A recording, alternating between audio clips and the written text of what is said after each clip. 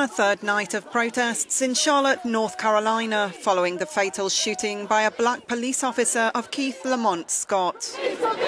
Witnesses have disputed police claims that the 43-year-old was armed. Charlotte Police Chief Kerr Putney said there's no definitive visual evidence a person was pointing a gun, but the totality of all the other evidence supports the police account of events. The family has seen the video of the incident and has joined calls for it to be made public.